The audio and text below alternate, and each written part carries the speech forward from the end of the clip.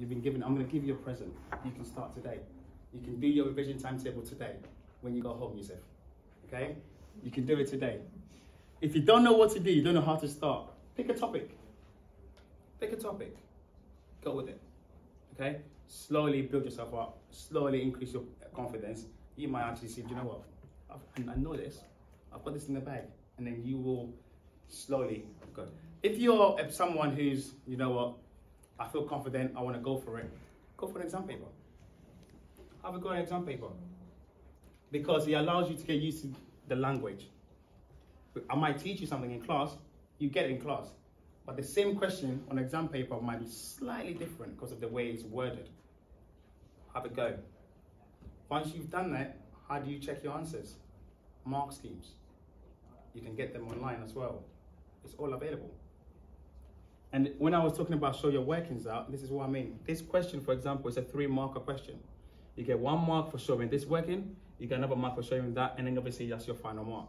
If you only wrote that and you put 318, you get nothing. If you did these 2 steps and you got that wrong because you made a mistake in adding, you get 2 marks out of 3. It's better to get 2 marks out of 3 than to get zilch. Okay, so please show your working. It's important. I'll keep saying it and I'll keep stressing it to students. I know the quickest way to just write the answer. But if you get it wrong, just in case, pick up the marks as you go along. It's important. We've bought into a few softwares and things like that for your children to use. Pixel is a great tool. They get to see videos, they get to answer questions and things like that. Please encourage them. Know what their login details already are for Pixel. Get them using it. You already know, and most of you would know about My Maths as well. Again, you know how it works. They've got the login details already there for them.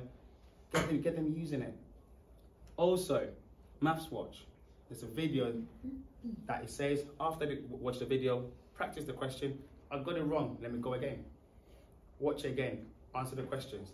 It's all there, and they've got all the login details that they should have. Kabudo, again, another fantastic tool with exam style questions and problem solving questions already there for your children to actually have access to. So if they say they don't have anything to do, they've got all of these things that they could be using to actually start their revision. Like I said, you can start today. Okay? This slide here, you don't need to pay for. Anybody can have access to. Corbett Maths, for example, just go into corbetmaths.com. You've got videos, you've got worksheets, you've got 5 a day, and there are other things on there that you can use. Maths Made Easy. Again, all of these sites are free for you to use. You don't have to pay for it, you don't even need a login for it. But the other ones that I've shown you, they should have all their login details for them. I'm gonna finish where I started. We don't know what COVID holds for us, for our year group. They've had such a disruptive last 2 years.